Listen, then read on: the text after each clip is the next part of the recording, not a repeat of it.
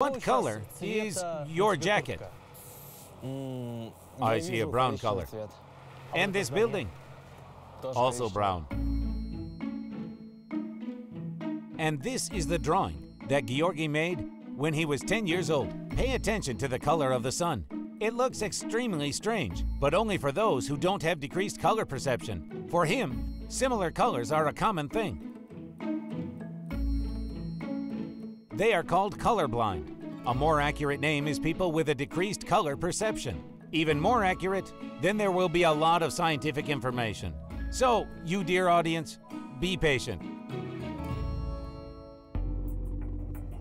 Let's start with the name. Daltonism was named after John Dalton, who first described the disease on the basis of his own sensations. John could not distinguish the red color. Therefore, from the point of view of modern science, Dalton had protanopia. You, as smart viewers, probably immediately realize that there are many types of color blindness, and each has its own name. So, let's put everything in order. People without a decrease in color perception are called normal trichromates, and those who do not distinguish one of the colors are abnormal trichromates. A decrease in perception of red is protanomaly, green, deuteranomaly, blue, tritanomaly. Those who do not see one of the three colors at all are also divided into three groups. Protanopia, like John Dalton, if you do not distinguish red, deuteranopia if it is green, and tritanopia if it is blue. And finally, for people who contemplate the world in black and white colors, and there are also such ones, there is a name. Monochromasia. That's it. Relax. There will be scientific terms, but not so many.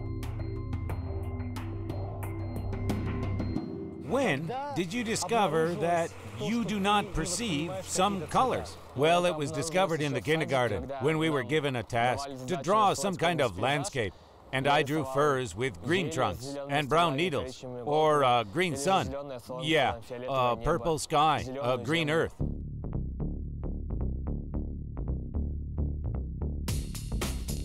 Now all the attention is on the screen. This is the world through the eyes of a normal trichromate, that is, an ordinary person. And this with a decrease in perception of red, protomonalia, green, deuteranomalia,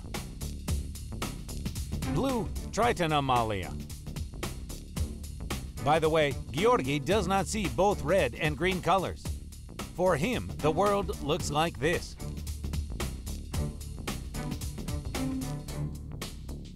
We still have 4 decreased types of color perception, and let's show them on the example of famous paintings. For those who suffer protanopia, that is, they do not completely distinguish red, this masterpiece looks like this. For people with deuteranopia, those who do not see green, Morning in a Pine Forest by Shishkin and Savitsky will look weird. However, like other famous canvases, Trinanopalm, that is, unable to perceive the blue color, the seascapes by Aviazovsky seem surprisingly monotonous. And people with monochromasia, that is, completely colorblind, some pictures won't be understood.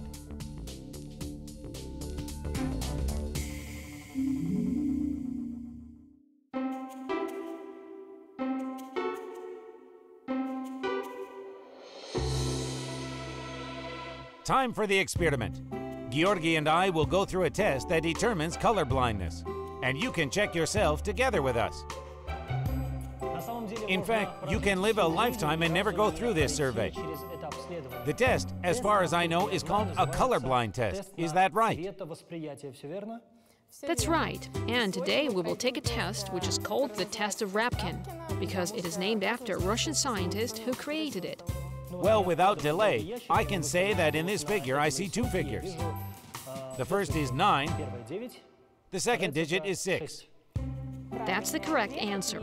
And this picture will be seen by any person, even with any decrease in color perception, because this is called a test plate. It is created in order to identify fakers.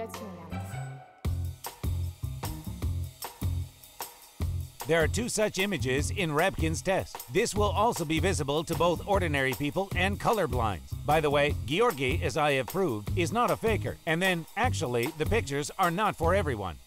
In this picture, I see 2 figures, 9 and 6. Yeah, here? 5. I see the number 5 here. That's right, and this figure will not be seen only by a person who has a very severe decrease in color perception, like monochromatism.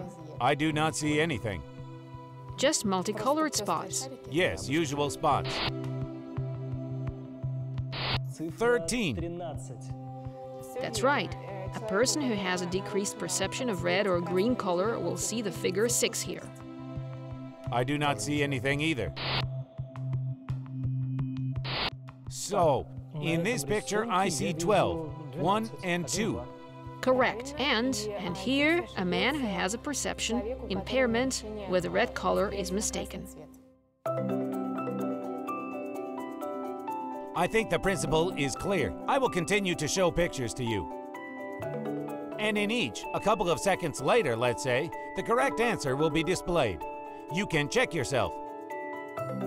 Rupkin's test is considered very accurate, and most importantly, it reveals all 7 types of color blindness. I don't have it, and I recognize numbers and figures. Georgi has a bad perception of red and green. So, in some pictures, he will be able to distinguish something, but it is bad. And somewhere in general, he will not be able to see what is painted.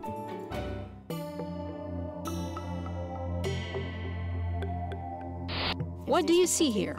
Nothing. And in the lower corner? I do not see anything either. Here, I see 6. In the first half? Well, if you look really carefully, then 8 or 9. We'll continue the test, and I'll continue the story. People with an inborn decrease of color perception are more common among men, although this disease is transmitted through the female line. The most common type of color blindness is deuteranomalia, a poor perception of green. And the rarest type of color blindness, as it is not difficult to guess, is monochromasia. That is the whole world in black and white. Discussions, does color blindness somehow affect life, are still being conducted, just like the debate on the topic, and what should be forbidden to people with a decrease of color perception. For example, in Turkey, such people aren't given a driving license. In Russia, there were restrictions on certain categories of licenses. A few years ago, the requirements were tightened and then released again. And Georgi and I, as well as you, are going to complete the test. Now there will be the last, an unusual sign. Here we have a different task. Tell me, in which series, horizontal or vertical, do you see the same shades? Yeah, I see the shades of brown and green horizontally.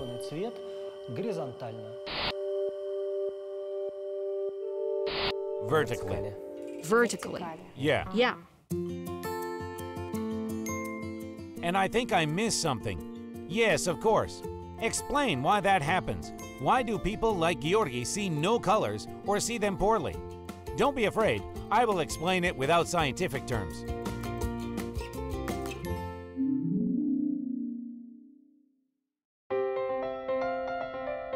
Well, there will be only one term, cones. These are the receptors in the retina of the eye.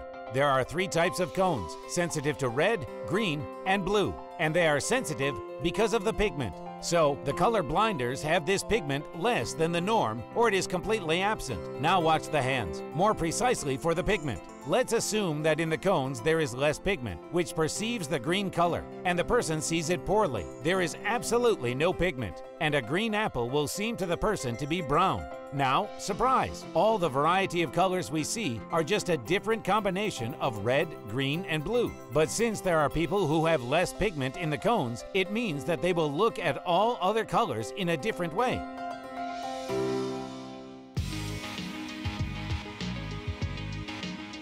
The assumption is pretty bold, and our film is coming to an end. Let's do it this way. I will display various pictures on the monitor and ask Georgi to show this or that color on the screen of his laptop. I hope that while the credits are on, there will be enough time to understand if we are right, thinking that colorblinds see all the colors differently. I'll say goodbye to you until next time, and the experiment begins.